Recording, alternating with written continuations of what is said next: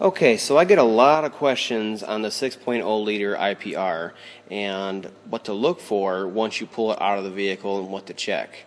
Now this one has an obvious defect in it with the screen torn on there, and many may not think nothing of that. The screen's torn, okay, I'll change it out and I'll put new seals on it and it'll be just fine.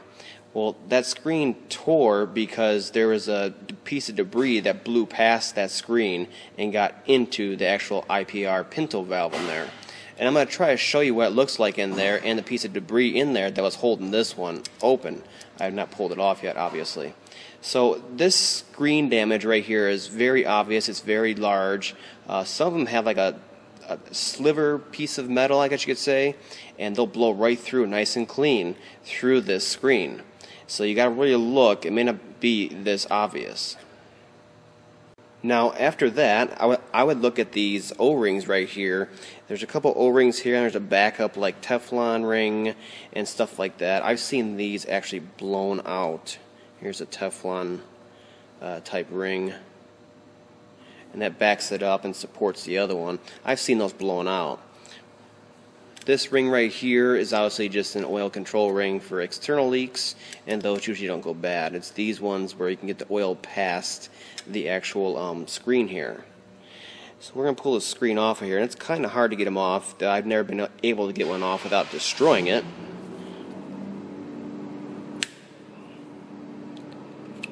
There we go. Once you get one side up, it'll actually come out. And I'm going to try to show you the piece of debris down in here. Hopefully I can get it cleaned out and we can give a good shot down this hole right here, because that's where the debris went through, and that's holding the actual pintle seat valve in here away from the actual seat. So therefore it's constantly dumping the IPR oil, and it's not going to build up, especially from a start, from a cold start. So this one actually caused the truck to die out going down the road. One other thing to check for, which is less common, is those two terminals in there. You can check across them and make sure it's continuity to the actual solenoid inside of here, the windings. And I'll put the actual the resistance spec from the workshop manual in the description down below. Okay, so you should be able to see that there's a piece of the actual mesh screen in there and the debris that went through to cause that mesh screen to break off in the first place.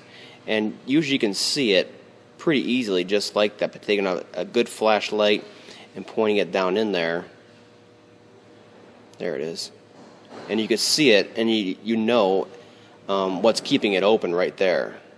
Okay, so that's about it. I just want to show you the different areas to check on here and to look down inside of there, because it's a lot easier to show you and show examples than try to explain it over the web and text.